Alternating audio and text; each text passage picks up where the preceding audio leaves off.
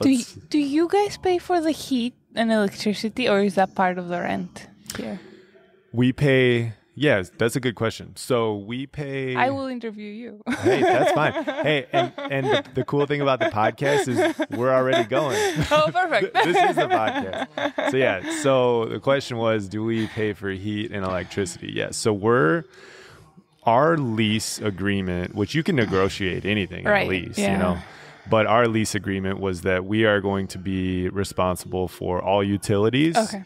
And then I believe I'd have to look at our lease, but I believe we're responsible for like maintenance of the HVAC, like the heaters and stuff. Okay. But if they fully break, then they pay for that. Okay. Like these pipes up here, you can see those leaked, so those had to be replaced, and we didn't have to pay for that.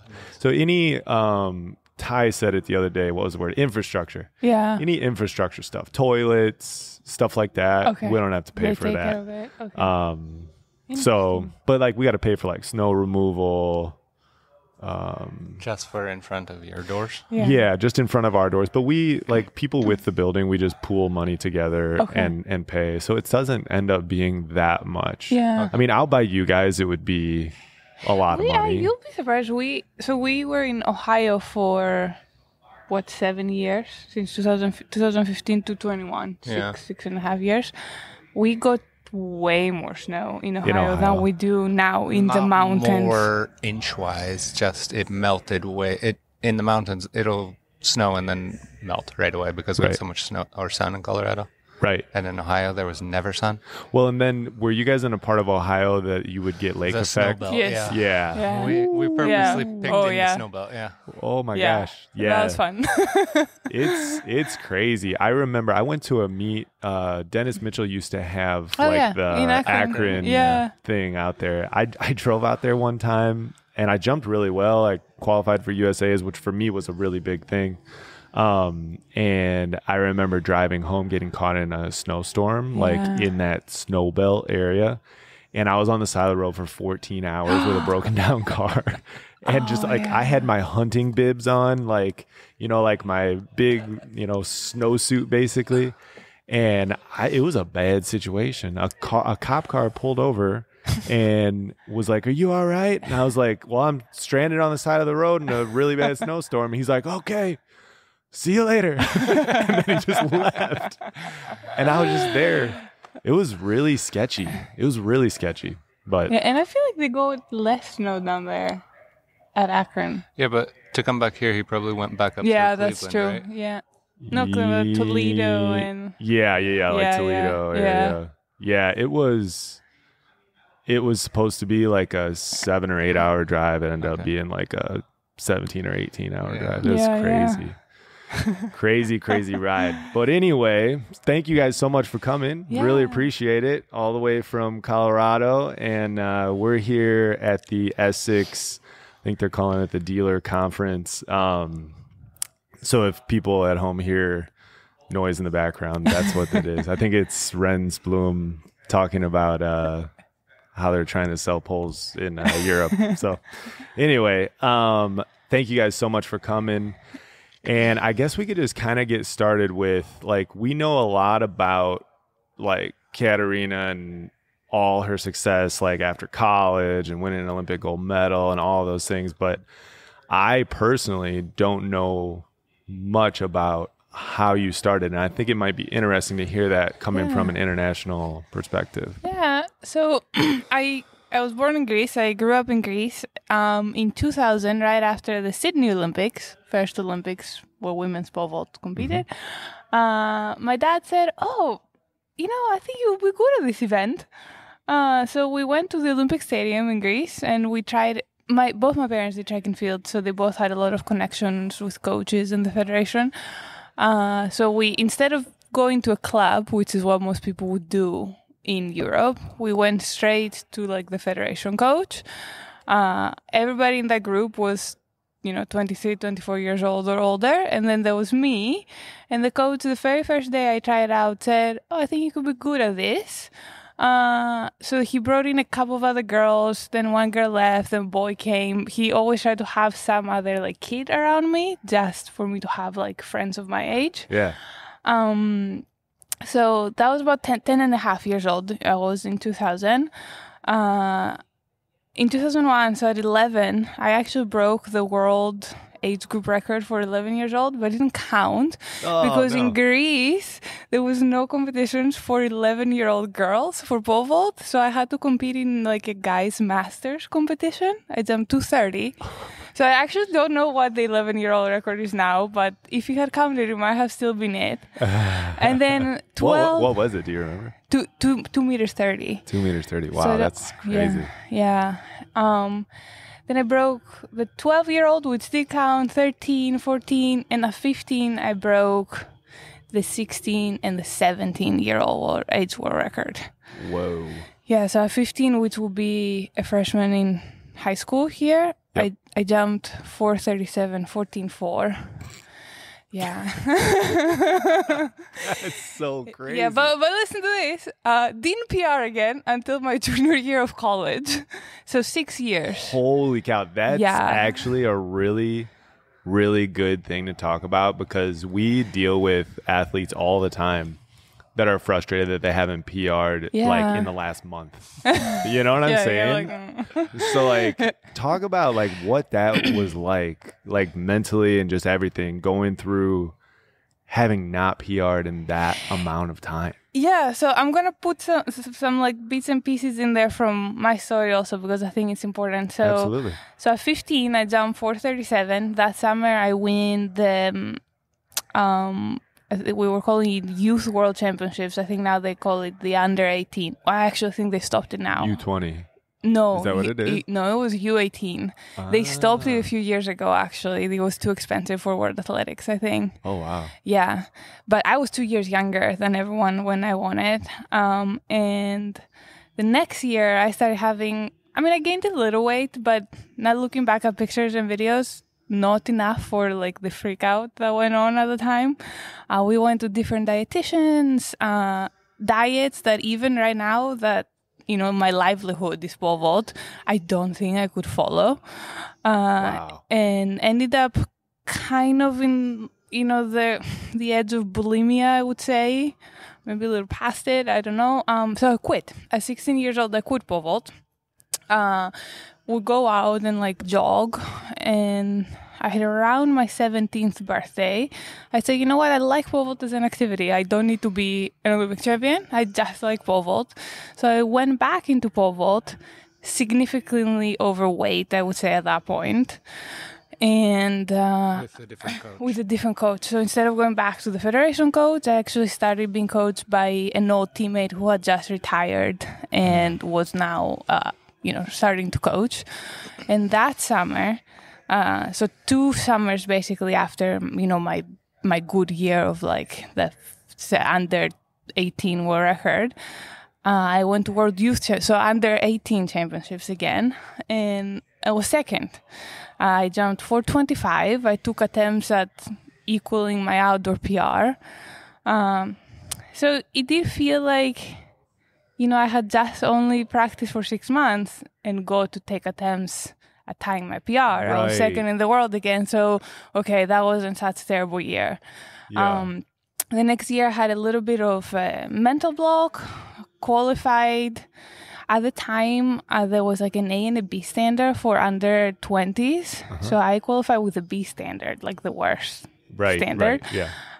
And they kind of took me because I was who I was and I had already gotten a couple medals, and I qualified for the final for under 20s, I think as like 11th, like at the very edge. Mm-hmm. And then in the final, I had like a 15 centimeter season best, again for 25 actually. Oh, wow. Ended up third.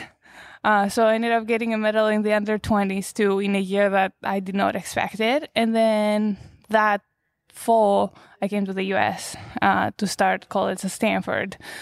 My freshman year was a disaster. Just weight, very, very different training than I was used to. Who were you training with? there? So my freshman coach was Coach Mac, who is actually coaching a lot of multis at Chula Vista now. Yep. I think he's a very, very good coach. I just think I'm a very different athlete. We kind of say like more like a Porsche than like a truck, and kind of need to train that way. That is hilarious. That's awesome. Yeah. So there were some issues my first, but I think freshman year is hard for almost everybody. I always tell kids expect to not do great your first year in college. And that year, actually, I started looking at different types of scholarships to quit pole vault again, but I wanted to stay at Stanford. And that summer, Coach Mack left and Toby Stevenson came in as a coach. And Toby was one of my favorite pole vaulters growing up because I grew up in this like very like Russian military type of like, this is the only way to be successful. And Toby was like so far away from that. And I was like, well, look, he's successful. Like you can do it a different way. Yeah. So it was kind of motivating for him to like become a coach. He had just retired. And that brought a little bit, motivation back to me. I jumped, I think, 14-1. My sophomore year with Toby. I can't remember, actually. It's a long time ago now. Right, yeah. It's been a minute. Yeah. And then I think my junior year, I finally PR'd, jumped over 440. Wow. Yeah. And so what was that feeling like? Where was it? How did it happen? Gosh. Do you remember? I don't remember. You can't remember? No, Oh I can't remember. Oh, man. Yeah, I cannot. I think there was just so many times between those, in those 6 years that I did attempt a PR. Yeah. That I don't quite remember where I finally got it. Oh my gosh. Well, yeah, that's very, very interesting. And that's a really good point that you bring up about your freshman year of college. Yes. Like I blew up my freshman year of college. Like it was, blew up, my weight blew up, everything blew up my freshman year of college. And I think it's important for kids to understand, that's a big change. Yeah. You don't realize it's happening. And then all of a sudden it's like you're on your own. Yep. It's a new training regimen and yeah, it's very interesting. And you're making that decision based around talking to somebody for a few phone calls. I had never been to the U.S. until I moved into the dorm at Stanford. Isn't that crazy? Yeah. It's just like, you have a couple conversations with somebody and then you're like, yeah, I'm going to spend the next 4 years, training with you. For sure. And I think we're a great fit. Yeah. And it's like that, even with you and Toby, I'm sure that it probably took a year or two and then it started to really start to click. I will say with Toby, it was easier anyways, because I think his type of training and what he did was much more similar to what I was used to. So What is that? I was used to doing sprints, and my sprints were maximum up to 60 meters. After that, it was not a sprint, it was a stride. Yeah. We would do it just for rhythm. And that's kind of what we did. In fact, with Toby, we did a lot of 30 meters, just like some flying stuff, more plyos. With Coach Mac, we did a lot more long distances that I had never in my life done. Long distances as in like 200, 300, 300, 400. Yeah. Okay. I just didn't have the base for it. And of course, this is why you go to college. You try to become better. But for me, I think I was getting like a little injured from that. I bulk up pretty easy. So I think part of the weight I gained my freshman year was a lot of muscle. We did do a lot more like volume in lifting. I think there's times to do everything maybe, but I think with Toby we found like a slightly better balance. Yeah. And I just think, for somebody like me that I started at 10 years old and moved to the US at 18, I've trained 8 years in a very specific way. Mm-hmm. I think it's really hard to go a completely different way. I think a certain type of training with like more volume could be very beneficial for somebody who grew up that way and had that base, but I couldn't sustain it. Think about this for a second. This is something that I've been kicking around for like the last few years, is because you oftentimes see that there's like this kind of stigma with like, oh, whenever you go to college, like you're not ready for the college training, like you're not ready for it, like we're gonna kill you, like like it's just like, okay, you know. And then what happens is you end up seeing a lot of people come back and having gained significant amount of weight, and some of that, in my opinion, could be muscle. You know, if they're training really hard, they could be gaining muscle. But also, there's also the idea that your body is constantly stressed. And if your body is constantly stressed, it feels like it's dying. And what is it? It's not going to release anything. It's going to hold on tight to every single little thing that it can because it feels like it's dying. You're killing it. And then once you the ironic thing is once you stop doing all that crazy training and just modest, like high intensity, low volume training, you're all of a sudden your weight just kind of regulates again back to its natural state, not this state of just constant stress. And so that's what I like, this fall, like college fall training. I always gained so much weight during college fall training. And I think it was because my body was just getting beat the crap out of it, you know? Yeah. I don't know. What do you think about that? Mitch, step up. Here we go. Make him talk. I don't have anything insightful here. I agree with you. I think that can be. But I also think that it's possibly at that point in the season, it's good to train heavy. Yeah. Like, I think it's not such a bad thing to train a little heavier, and then you come into peaking in season and you're a little lighter and everything's just a little easier without doing anything. That makes sense. Yeah. So I don't think that necessarily always it's a bad thing, but I agree. It's probably just survival mode of the body and survival mode. Yeah. That's what I and you know, I haven't done enough research to have any science to back that up. It's just like a thought experiment that I've been going through in my head to like think about, like, why would it be that we see kids come back from college on college breaks and they've kind of ballooned up a little bit. And it's like, hey coach, how you doing? Like, you know, I'm like, how's college? You know, how's college? And like, I got shin splints and I've gained 15 pounds. And I haven't been drinking at all. It's none of that. Exactly. So, and I'm but not. It's a hard age too, especially for girls. I think like hormonal changes. Right. Like I feel like I didn't eat that bad at one point in college, and I was way heavier. So I think it is also like, you know, this hormonal regulation that for some people it happens in a year and for some people it happens in 5 years. And then you can like be normal again. But you had like change of diet too. And when we go to Greece, it's technically good food, Mediterranean diet. I gain weight every year. Because it's food that I'm not used to processing. More olive oil than you will ever eat in your entire life. Her mom uses at least like this bottle of olive oil every day. Yeah. It's crazy. They have a pump on the olive oil thing in their house. There's two daughters, a husband and a wife, and they have an olive oil container with a pump. Literally. That is so funny. But I lose weight every time we go back. So my body knows how to process that food, and maybe you're doesn't. Just better at burning like fat. Maybe you're just your body's more adapted to burning fat. And our American bodies are adapted to burning carbs. and processed carbs. Yeah, right. Yeah, this is actually a good experiment that, you know, you could try. It wouldn't really impact you that much, but this is how I got on that thought pattern, was that I started to see a high correlation between when I would first start my squat program at the beginning of the year. That's when you get really sore and it's like, oh my gosh, I'm so sore.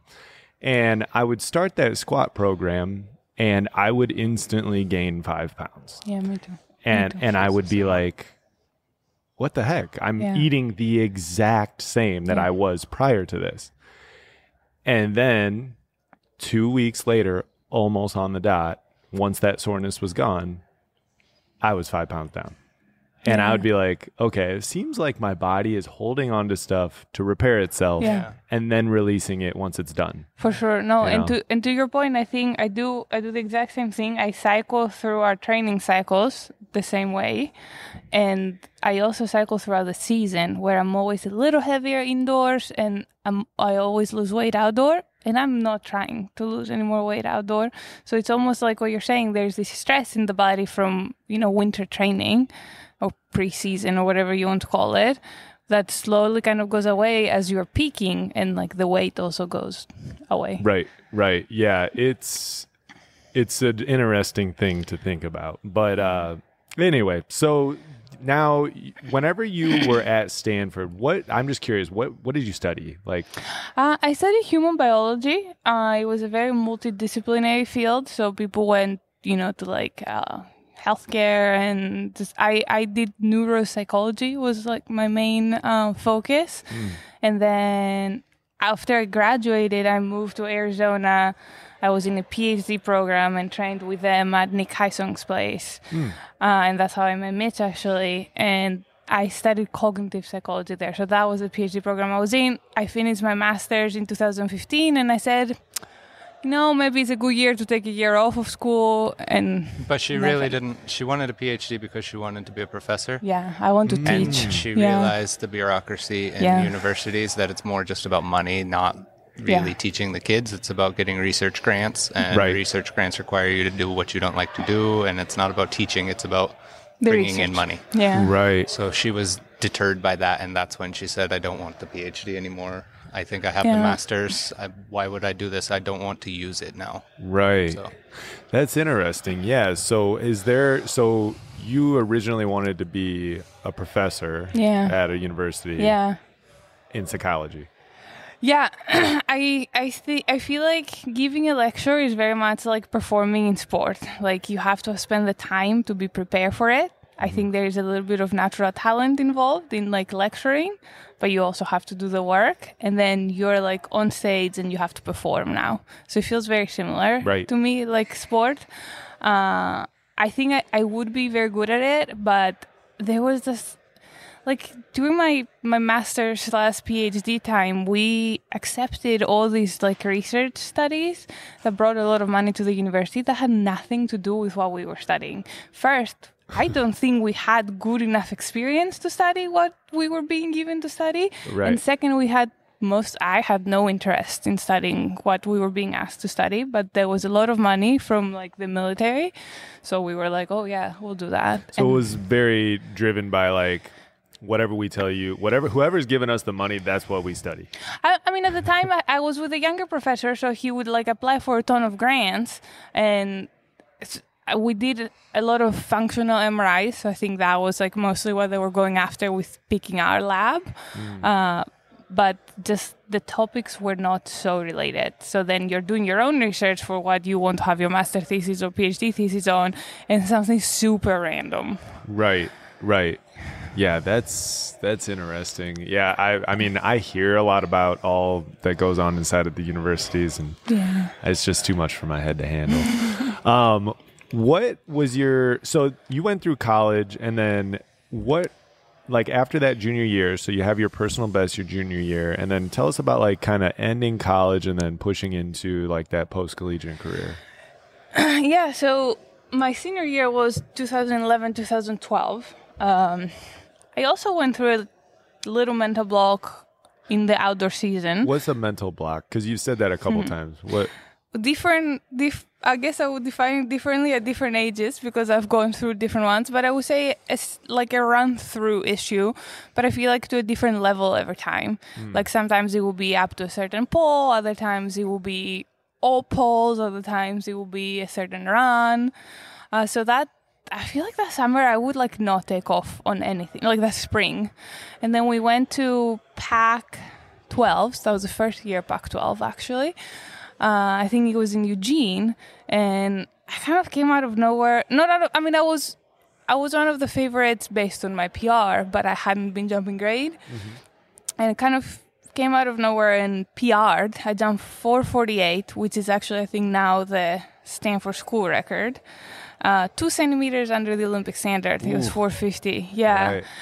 Right. So Toby kind of found some small competitions here and there, and we chased that Olympic standard, and we got it. I jumped 4:51, so I competed in the London Olympics. And from there, I mean, I was going to Arizona. Like, there was like a very clear path of this is exactly what I'm going to do. I'm going to study and I'm going to keep pole vaulting on the side. You looked at Chicago too, though. I did, yeah. I came and interviewed here, actually. Yeah. At what? University of Chicago. Oh, yeah. Okay. Yeah, good psychology program. Yeah. Yeah, it's a really good school. Yeah. Yeah. Yeah. A little tough side of town, but it's... Yeah. And I have no idea where I would train. This was the harder part. And in Phoenix, there was this like really cool group. At that time in Illinois, like if this would have been here, like at that time, it would have been okay. But at that time, there was just nothing. Yes. Like sustained, like that was, you could count on every week. For sure. Like, and the indoor, train. Nothing indoor. Yeah. Yeah. I jumped at University of Chicago, their indoor facility one time. They got like a little raised runway and my buddy like landed in the box and snapped his leg in half in that box. Yeah. So every time anybody says University of Chicago, I just think about that. It's a bad situation. Were you there for that one? I was. It actually, it was the reason why I didn't want to go to North Central.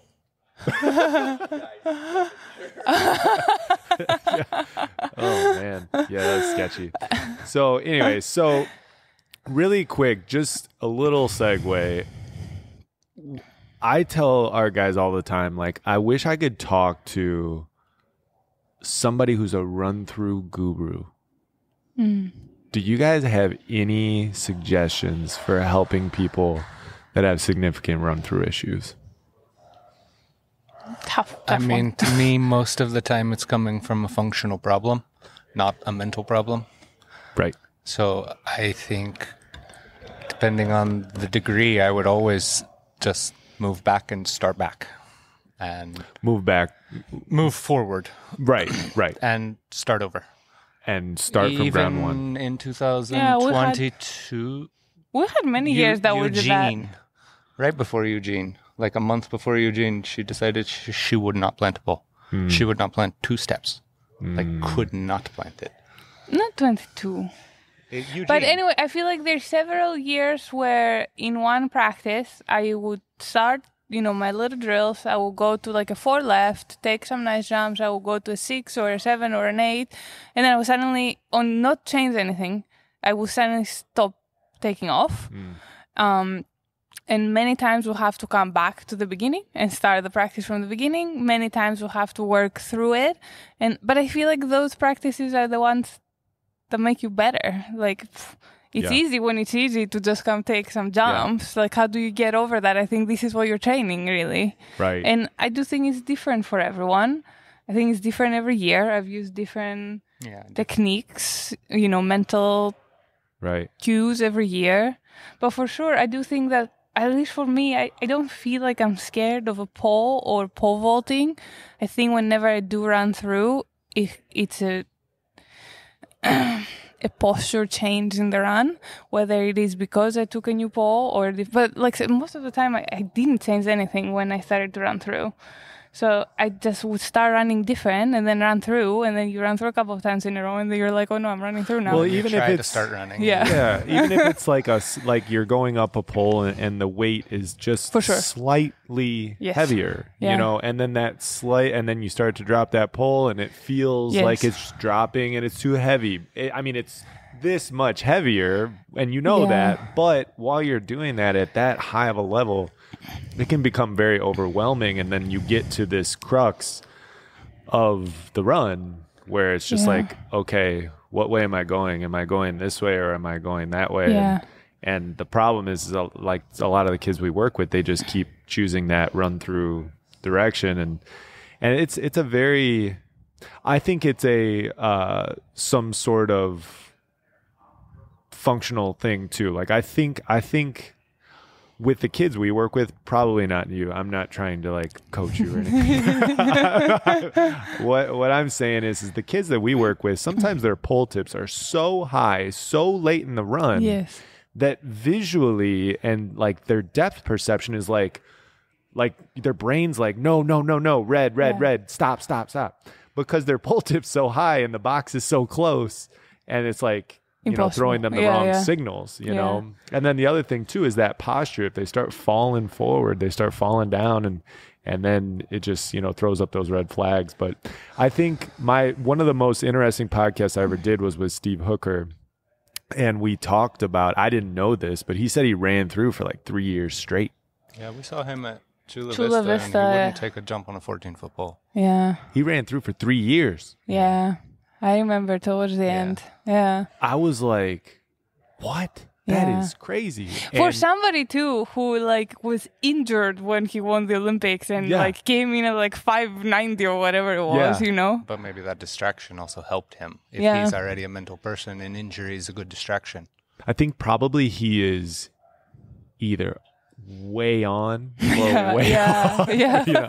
I mean, if you can do what he did in Berlin at those World Championships, he was on. Yeah. And when a person like that is on, nobody can stop him. Yeah. But then they kind of swing back this other way, and he had a hard time. But he said the same exact thing. You just have to start over. Yeah, you have to just go back. And especially with young kids, what's the hurry? Right. They're not going to do anything in college anyway. If you jump 460 in college, congratulations. It doesn't matter. I'm not saying that to deter you. Right. Saying that as good or bad, it's not going to make your future. Your future is your future, and we always say the people who make it professionally in pole vault are the ones who just stick with it.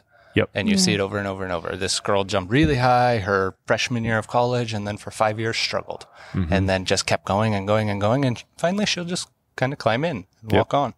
And we've always seen that, and people get in such a hurry. You can outlast people. For sure. Yeah. And I think if you just slow, steady, consistent jumping all the time always works. Yep. I would rather you landing off the back of the pit, jumping on way too small of a pole, and jumping and getting a feel of a pole than running through. Absolutely. Forever. Yeah. Thank you for saying that. Yeah, to me, especially in high school, if you jump 19 feet in high school as a boy, it is not going to make you a professional pole vaulter. Yeah. So there's no hurry. You have time. You have years. Yep. Consistent jumps, feel the jump, learn to feel the pole, learn to feel the rhythm of the whole event, and it will come. And that's what Brad said about Katie when we were on the podcast, is he was just like, the reason that Katie was able to do pretty well these last few years is because she's been able to just be patient and string together multiple healthy seasons. And that's the other thing too, is if you're constantly just bashing big poles every single day, your body's eventually going to wear out. And especially as you get older too, your body's going to wear out. And that's the key thing of what you said right there, is just consistency. And it's not just 1 month of taking good jumps or 2 months. It's 1 year, 2 years, 3 years, 4 years, a decade. And once you get to a decade of taking consistent jumps without any big interruptions, if you're not professional, then you need to you need to be done. But that is the absolute truth.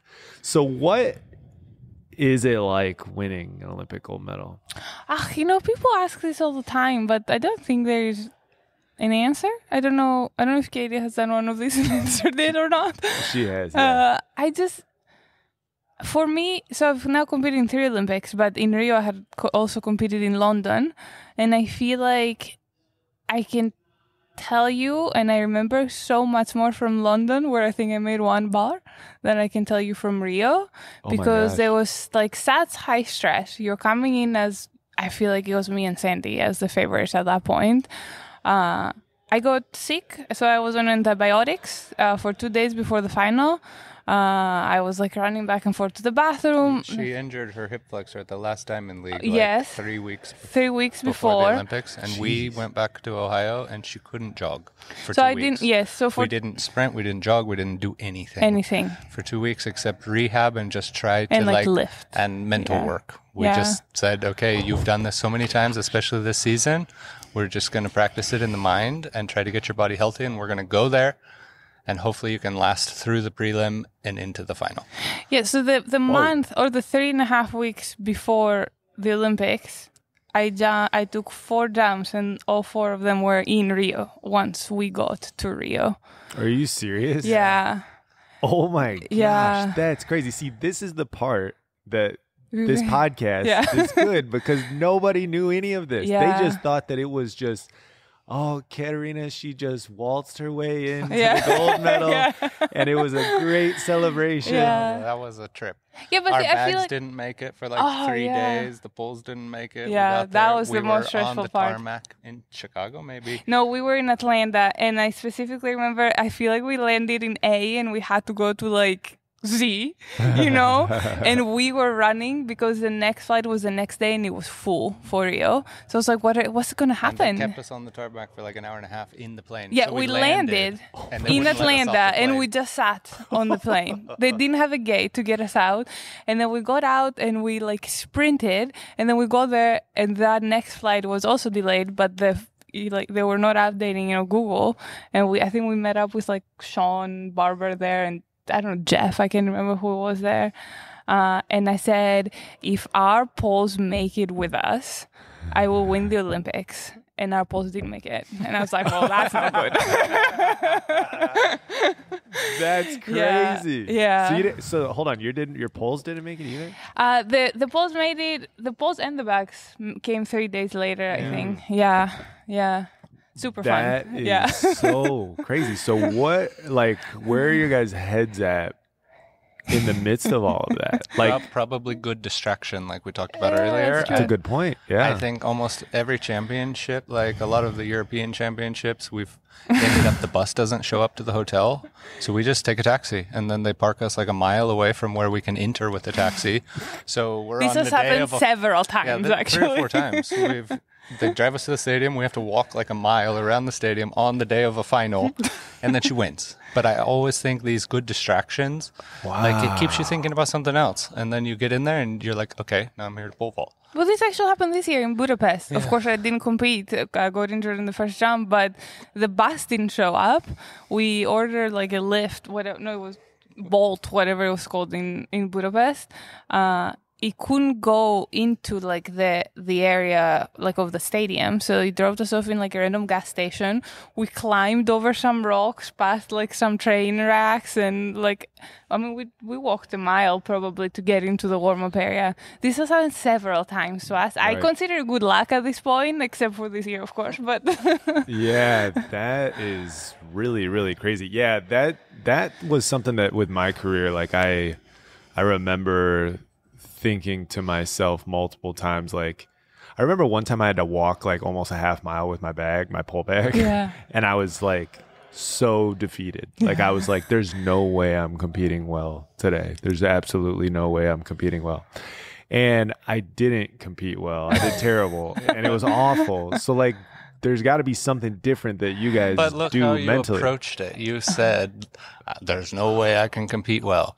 Every time something like this happens, it's my job to say, okay, this is going to work out. It's going to be nice because instead of being in a bus that's crowded and stopped, we're going to be in a nice taxi, and try to like So you're roll the situation into your something job. we can use. Okay, got you. Yeah. So that was just me, just by myself, walking with my pole bag. Yeah. I don't even want to go anymore. I'm going home. It was so hot. It was in St. Louis. I was like, this is the worst. So that's an interesting thing, and that's a very special thing that you guys have, is that you have him to be able to just be like, hey. Because like in your head, like, so we know what he's thinking now in a situation like that. So what are you thinking in a situation like that? Well, I will say this because I can remember the first time this happened, and it was the prelim of the first European Championship I won in 2016.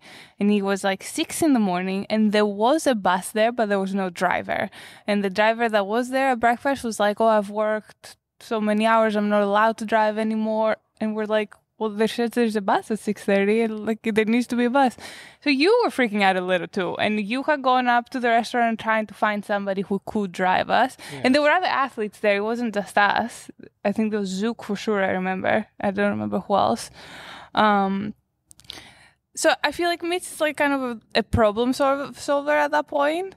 And then I feel like once this happened, and it was a prelim, so it was a little like lower stress. I had to jump for 40 or 450. I don't remember. So it all kind of worked out. Then every time after that this happened, we were like, oh, we kind of know what to do now. You just have to stay calm and find a taxi and you might be the boss. But it's like that in the whole sport almost. Like we used to say in 2015, 16 that who's ever prepared for everything to go wrong the most will win. And that's how our sport is. Whatever we want to wish it was, it's not. There's going to be terrible food. There's going to be terrible travel. You're going to show up after like a 12-hour flight and nobody's there to pick you up or doesn't realize you have poles with you to pick you up. Yep. And it's just fighting chaos all the time. Yep. And you just have to have it in your mind. This is not the NCAA. Nobody's taking care of you. Nobody cares. Right. So figure it out. Get there ready to jump. No matter how bad your day was, they don't care. They expect you to jump. And I love that. You have to get your mindset around that and work everything you do to work with that. So now we're starting to see the quiet guy actually got a lot of good stuff going on, man. This is, we were just talking about it on our last podcast. I've always kind of thought that a person's strength is in their lack of need. Like I don't need things to be perfect to jump well, and that makes me stronger. Like I don't need to have, like, if my poles get lost, I don't need my poles. I could jump on somebody else's poles. Like those types of people who are just able to roll with the punches like that are just so strong, and they're so hard to beat. Yeah, they're so hard to beat, those people, because you can't really do anything. Nothing can mess them up. It can come back at you, though. I feel like a lot of years, especially the Diamond League, is not set up so that they care about the pole vault. They're not going to turn the pit, no matter who you are or what you are. The TV's set up the day before. If the wind is bad, jump in it. Yeah. And that's sad. So for a few years, it was bad at almost every meet. Yeah. And Katerina does very well in bad conditions. She jumps the same. So we created this mantra in our heads, like, okay, no matter how bad the condition, you're going to go in there and you're going to jump the same. So we want bad wind. It's good for us. It's good. And then in like 2019-20, every competition we went to was like perfect straight tailwind. We went to Qatar for World Champs, and they had an air conditioner that blew a tailwind in an indoor stadium. So it was like the greatest setup you could ever have. Yeah. And it almost worked to our downfall, because for so many years we said, we do better in bad. We don't want good conditions because everybody else does bad. So then when we got good conditions, we were like, oh, crap. The girls are going to jump really well because they all do good with raised runways or tailwinds. Right. So then it kind of, you have to be careful about these ideas you set, because they work both ways. Yeah. And when situations change. And it always just boils down to balance. It's just, we have to be balanced as athletes and balanced as coaches, and just, really try to emphasize that. So it is interesting. Something I was thinking about on the drive over here is the concept that you hear sometimes of, if you win an Olympic gold medal, you made it. The rest of your life, you made it. Like that's it. That's the end all be all. I feel like that's the way a lot of people think. Like if you accomplish this one thing at your young age, you've got a lot of life left to live, that it just sets you up for the rest of your life. So tell us a little bit about like what happened after you won the gold medal, and just like some of the good things and some of the tough things. Yeah, well, so I had like a 4-year, so 16, 17, 18, 19, I won the Diamond League. I think 17, I went undefeated. I won World Championships. I was third in the Worlds. I won 2 times the European Championships. So it wasn't I won the Olympics and then things came to me. It's like for 4 years in a row, I won a lot of things. Things came to me. Things came to us. You have to think, and this is one of the things I told Katie, because we had a long conversation after she won in Tokyo. It's a very different market if you're American and if you're European, especially European from a small country. It's a very different market if you're a sprinter and you're pole vaulter also, right? So we're talking about pole vault now. when I won in Rio, Greece had 5 medals in those Olympics, not in track and field, in the whole Olympics. So I was one of 5 medals. Right. When Katie won, she was one of, 30 American in track and field. So it's a very different market. So we had a lot of sponsors, big sponsors, Olympic sponsors like Toyota, like Visa, smaller companies, and it almost becomes a little tough because of these big companies that have big budgets come to you, and you start to set your price here, and then there's like really cool smaller companies come to you, but they can only afford this much, and you are like, well, this is not fair for them that are paying me this much for the exact same thing, but I want to collaborate with you for this and this and this reason. But we had a few years that we definitely did very good, but I just cannot believe I had 6, 7 big sponsors, especially at some point. I don't think it's the same for Americans. I think Americans get paid more by apparel brands than Europeans do, but they're missing out on all the other sponsors because, Toyota USA is only going to sponsor 3 people from track and field. There's such a big pool. Right. Visa is only going to sponsor 5 people from track and field. So I think they kind of miss out on that. We make some money. It was very interesting throughout my career. At the beginning of my career, the bigger percentage of our income was from competitions. You competed good, you made money. As I started to become more successful, that went down, even though I kept doing good in these competitions. Percentage-wise, that was a small percentage of our income compared to sponsorships. Right. Now, I would say towards like the last few years, it has gone back to, you need to compete good. Right. I mean, we still have some big sponsors, but it kind of goes up and down how like that income works throughout your career. I think it very much matters where you're from. I think I'm lucky to be from a small country with less Olympic medals every Olympics. Yeah, for sure. Yeah. So was that like, did you ever feel like when some of these big companies came in and were like, hey, we want to, sponsor you and collaborate with you or whatever? Did you ever feel like pressure, pressure to perform or pressure just like...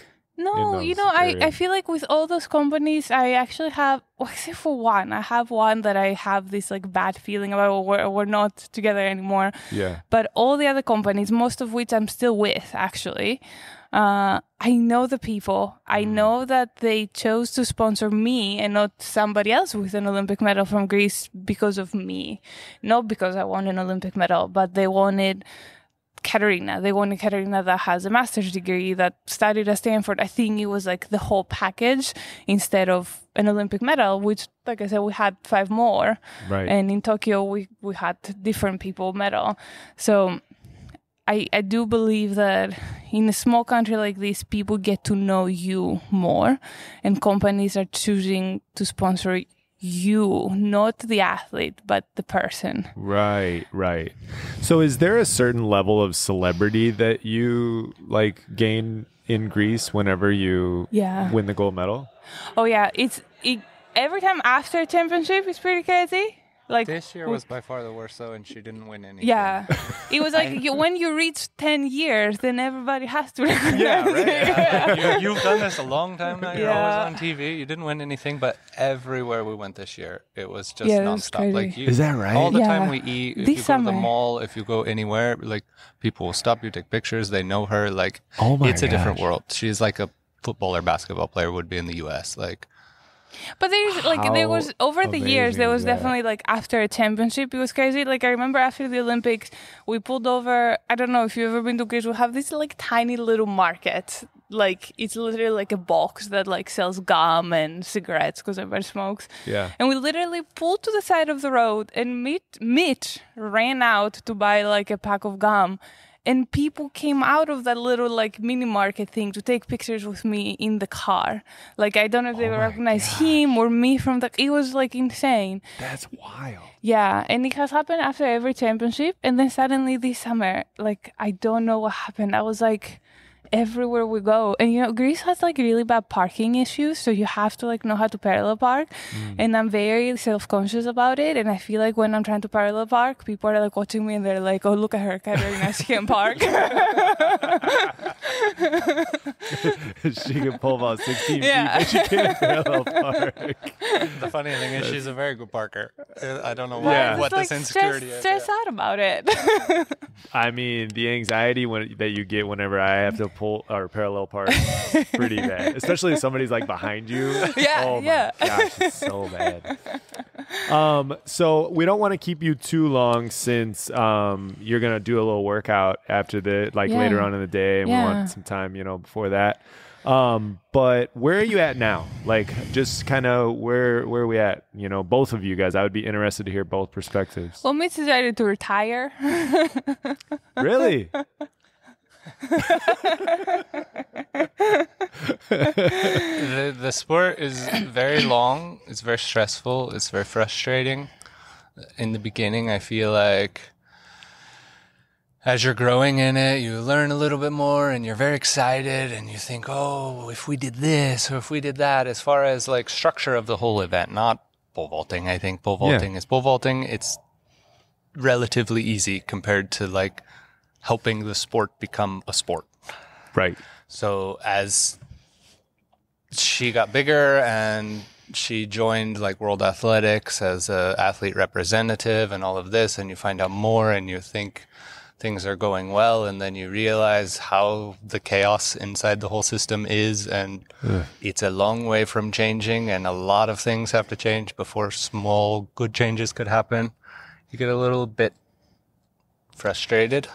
What are some things that you would want changed? I'm just curious. Like, I mean, for instance, street meets and diamond leagues, like they're putting street meets out more with professionals because the Olympic Committee wants them to, because they would like to see events outside of the stadium in the Olympics.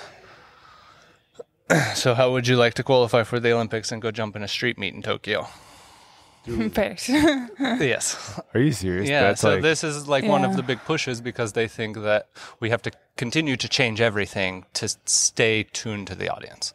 So then all of World Athletics money comes essentially from IOC. So IOC gives them money because they compete in the Olympics. They're the biggest sport. You get X money per whatever. And then World Athletics gives us that money to federations to support the clubs. Right. But then IOC is the one essentially funding everything, even though they're doing, they're setting up a pretty big meet, pretty good one. Right, but 100%. Yeah. That you're giving your people, you're doing this, all the athletes are competing.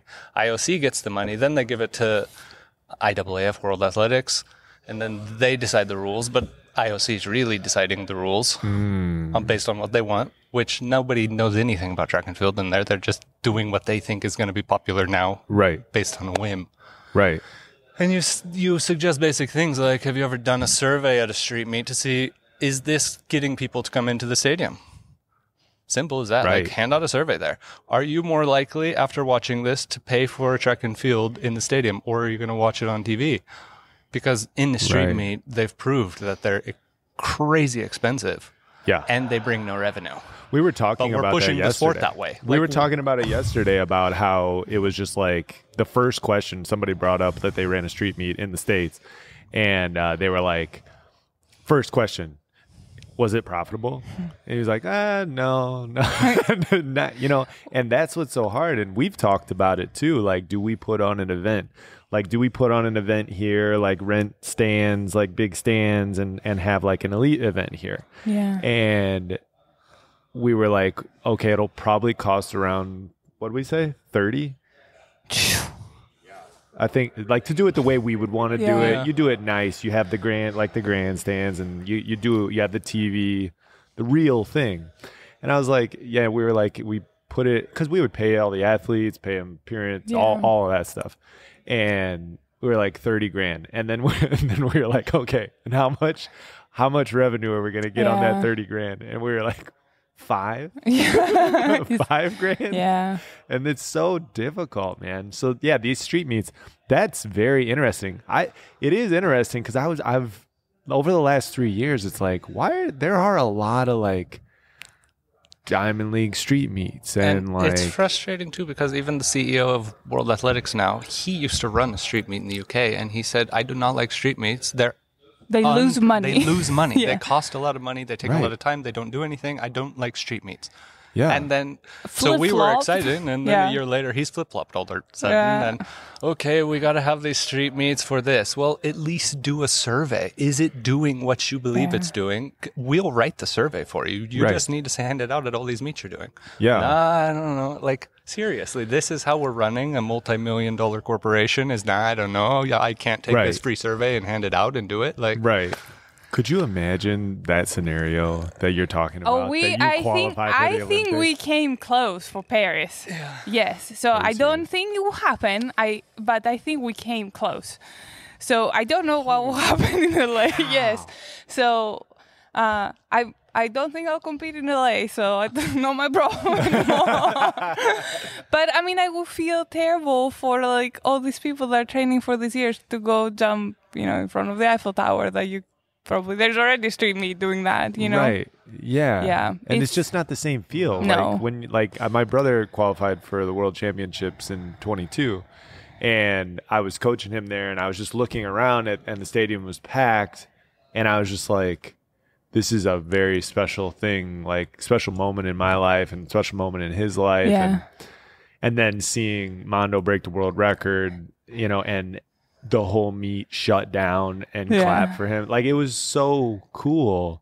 And there's absolutely no way you will be able to recreate that feeling on the street. No, and it wouldn't be more profitable. Is it profitable? Yeah. Like, let's run a business, please. Like, at the end of the day, is it profitable? Yeah. Stop asking everybody to volunteer their time for everything. It's crazy. Like, we heard a story, I think it was Earl Bell. Somebody walked in his house and saw a medal on the wall and said, "Oh, that's so cool. Can I touch it?" And he said, the exact reason you're so excited about seeing that medal is exactly why the Olympics is the biggest scam in the world. Like, really? you use these athletes, you don't allow them to use their own sponsors during this time. Right. And then you make a ton of money. And then you send the athletes away that weren't allowed to make money, even for what they do. And then they made you a lot of money. Like, to me, this is the NCAA thing where they allowed people to, at least they were getting scholarships. They were getting $40,000, $50,000 in scholarships. Okay, maybe they're losing out a little, but they're nowhere near to what the Olympics is doing. Wow, I never thought about that. And if you think about it that way, like... it's crazy. To bring it back, because this whole conversation started with what would we change about the sport, or what is the problem with the sport. I would tell you basic things like you arrive at a meet and they come to pick you up with a car that doesn't have racks. And okay, I can tie the poles on the side, but it's not legal in Europe, I've had that happen where I arrive at a meet and I'm supposed to go to a train. So somebody's supposed to meet me, take my poles and send me off to the train, and I arrive and they say, "What is this?" Pointing at the poles. Right. You arrive at a meet, they come and they pick you up and they say, "Oh, we just have to go pick up one more person," but the one more person has an hour and a half delay. So you're now, after you've traveled 10 hours, you're waiting at the airport for 2 more hours for the other person so that they drive you together so they're not going back and forth. And usually the drives are 2.5 hours. Yeah. The logistics. Yeah. Yes, the logistics. Yes. Like, it's tiring. Travel. You eat terrible hotel food. Usually the hotel rooms are not great. And you just travel in, you do this for 3 days, travel out, and do it again next week. And this is the life, and it's tough. I think that at this point in our career, if I can go back and say, pay me less money, but I want you to take care of me. Ooh. Like, I want you to bring a car that will take me straight to my hotel. Pay me less money, I don't care, but for the rest of my career, take care of me, I think I would do it. But I don't think we're ever given the option to do that. Pay me less money and take that money and make sure your systems work. Yeah. Like, whatever systems you're using to manage the meet, like, make sure they're working. Yeah, like, and it would help my performance too, right? Yeah, if I am less tired, exactly. It will help your meet. That's a great comment. Or even change the whole setup. Like, right now it's set up where the Diamond League takes care of everything. They organize the hotel, and then they do the catering, and they do the transport. Set it up like tennis. You guys get there, figure it out. Prize money is now 3 times higher because we're not paying for all of this stuff. That's not good anyway. Yeah. It's going to make it more entertaining to watch on TV if somebody's jumping for $100,000 instead of $10,000. Oh, yeah. You know, like, I think simple things like that change the marketing. Athletes can, I have a friend in England, I'll just stay with them. Then I'm staying with friends. Wow, that's a great point. You know, like, we save so much money, we save so much time, and we can put it back in the sport that helps market the sport. Not, here's these athletes staying at the Motel 8 and all. Okay, travel. no Motel 8. They're not really that, like, I don't know. Can we get you on the USATF committee or something? We need him as the head of that thing, man. That's crazy. Those are all really great points that I'm sure not a lot of people think about. People think about when they see you, and part of this is social media, part of this is just media in general, is they see the gold medal and the picture with the gold medal and everything. And it's so cool, and I'm so thankful that you guys took the time to come in here and just give us some background on what happens behind the scenes. I don't want to sound too depressing because I remember when I was jumping and Toby Stevenson had posted a video, something like this, after he retired, and said, like, for all of you that want to make it, this is a hard sport and it's not the most deterring thing I ever heard. I like wanted to cry afterwards, and I was like, why did he say that? What is going on? Like, no. And I understand, but I don't want to come across that way because it's cool. You see the world. Yeah. You see a lot of cool things. You learn a lot of cool people. It's just many years, and you are start to be like, well, so in the Diamond League, at the end of the meet, they give us a form to kind of give them feedback about different things, how was transfer, how was food. So, for years now, we've given feedback on certain things that have not changed year after year. Yeah. To the point where you're like, well, I don't want to give feedback no more because I'm just wasting my time. Yeah. They always say, it's serious. We're going to make controls of this. Like, you don't change anything. Right. But again, let's try to turn this back to a positive note about pole vault. I mean, everybody. So this will spin it to positive. Everybody would just completely trade everything to be able to have an Olympic gold medal. Like, that is a cool thing to have. And to be given one. To be given one. Because to earn one is actually very hard. Right. But that's the positive about it. The positive is that you accomplished one of the hardest things there is to accomplish on planet Earth, which is so cool. Like, that is a very cool thing.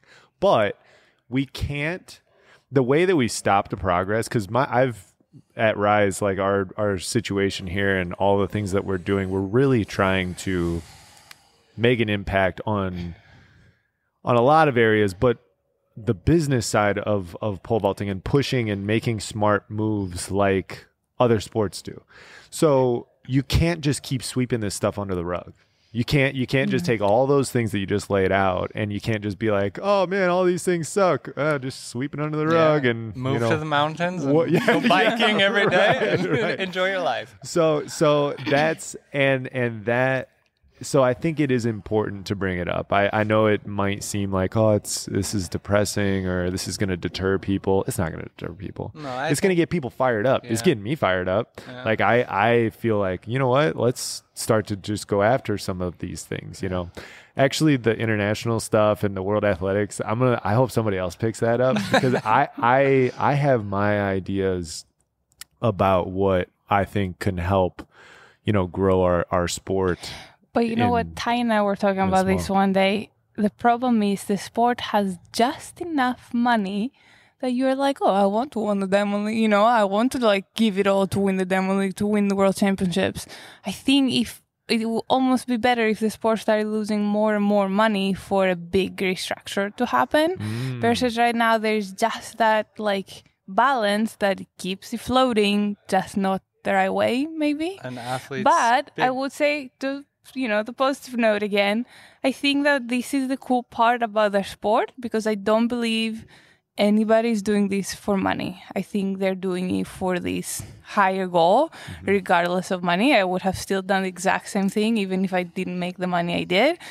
because of the goal of wanting to, win the Olympics or go to the Olympics, really, because that was really my goal. But you shouldn't have to choose that. You shouldn't have to choose like, hey, I'm one of the greatest athletes in the world, and I'm going to choose, like I should be compensated for that, and you should be compensated for that if you're helping prepare her for that. And that's just how business works, because athletics at the end of the day is just another business.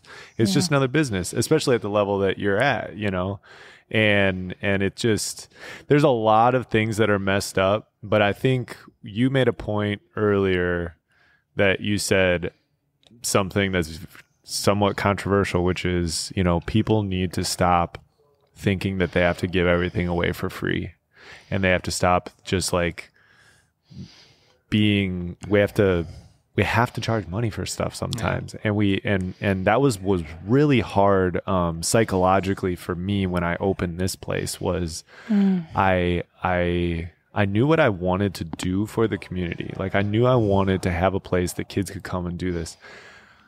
I wanted it to be high quality. I wanted to have good people incorporated with it. But I knew in order to have those things, I had to have money, and I had to charge people, for stuff. And I hate charging people money for stuff. But we will never grow if we don't do that, because it's just a basic human thing. You have something of value that I want, which is pole vaulting education or whatever. I'm willing to give you some of my money so that you can share with me some of that valuable thing. Yeah. And it's just a basic human exchange. And we're not looking for an unfair exchange. Just a fair exchange. You're exchanging your information and your resources for my money. Well, and it also, in either example, makes you more motivated to spend more time, to study more, to want to learn more, to teach better. So I think it makes the person who is receiving the money more motivated to do a better job now, since they're receiving the money. Exactly. Because when I go home and I tell my wife, like, hey, I was gone all day yesterday, all day today, and my kids, I got 2 little girls. When I tell them, hey, I was gone yesterday and I'm going to be gone today, tonight probably too with the camp. But tomorrow we're going to go to a movie because I have enough money to take you to a movie and go do that. So then my family sees like, oh, this is an exchange. Like we're going to have my dad gone for a little bit, but then we get to go and do cool things, with him afterwards. You shouldn't have to sacrifice your whole life to be able to like try to run something like this or things like that. It's just a fair exchange at the end of the day. So I could go for like hours talking about this. So what are we doing today really quick after this? What's the workout looking like? So I am at the 3 lefts right now in the season. And she's not allowed to go back. Yeah. Okay. Yeah. She will very much want to with new stimuli. She will go back to a full run and jump on big poles today. Right. I specifically didn't bring spikes for this reason. Oh, okay. So yeah, we're at 3 lefts. I had the injury in Budapest, so we're just starting to kind of run. We've trained a lot. Really, what was that injury, month. really quick? So in my very first, one thing that I've done since I was 11, in my very first drill, I felt like I bent the pole a lot and it was going to shoot me out of the pit. Mitch says I was nowhere close, but I just had this like feeling of like... It was a 12-foot pole. 360, and she was going to jump out of the back of a pit. And the funniest part is, in that moment in the air, I thought, oh, if you fall off the back of the pit, there was like a bunch of camera stuff, and I was like, you're going to sprain your ankle. So I decided I was going to put my heel down on the pit to try to kind of like slow myself down, to not go off the back. Uh-huh. And as I put my heel down, my spike got caught on the pit. Now, this is World Championship, so it's a brand new pit. So it's pretty stiff as well. And it kind of pulled me this way. I don't know how to explain this in words. So it turned out to be, I think, like a high ankle sprain, which does take longer to recover from. Mm-hmm. It's been now almost 2 months. We've trained for 1 month. We've done a ton of core. I actually feel the strongest I've ever felt starting training. Oh, good. Yeah. So I think there was positives in all of that. I think really without the injury, we wouldn't be jumping right now. we would have taken, one was Eugene, the Demolic final, mid-September.